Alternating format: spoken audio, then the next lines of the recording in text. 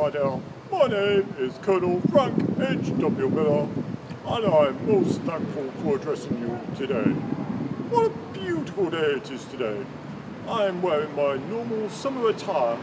I'm looking forward to showing you some of the beautiful sights of this rather lovely borough. I need your help though today, please. As you know, sometimes my wife, Mrs. Miller, doesn't agree with my fashion choices. Please, could you help me by telling me if the fine attire I'm wearing today is appropriate for the locations I find myself in? Thank you.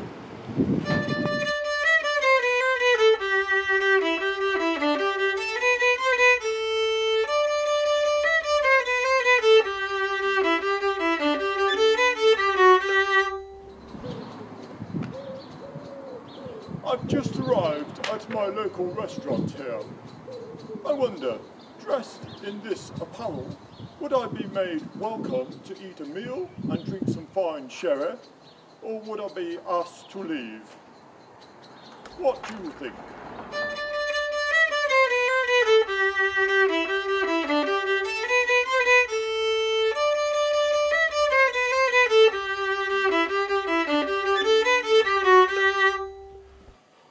Here I am at a local church. I wonder, because of the way I'm dressed, would the minister and congregation be glad when I arrived here like this, or would they be more pleased when I left? What do you think?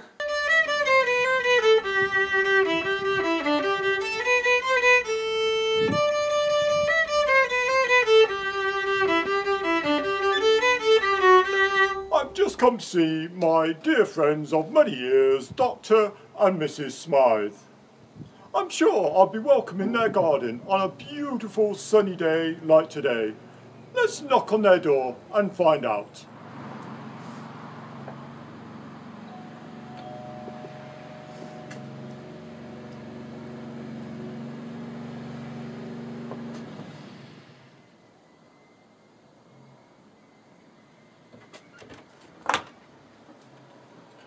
Good morning! Good morning, Colonel. And how are you, Dr. and Mrs. Smythe? Have you got time for a leisurely drink and maybe a natter in your garden? We're okay, thank you, but you must know that we prefer people to be properly dressed when they come here. What are the neighbours going to say?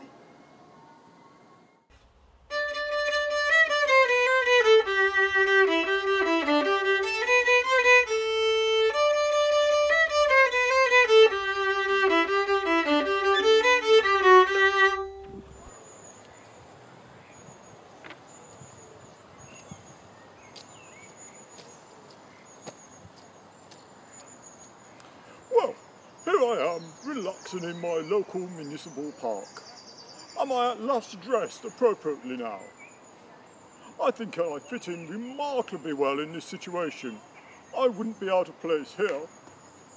The Bible talks very plainly about what we should wear in our character and what we shouldn't wear.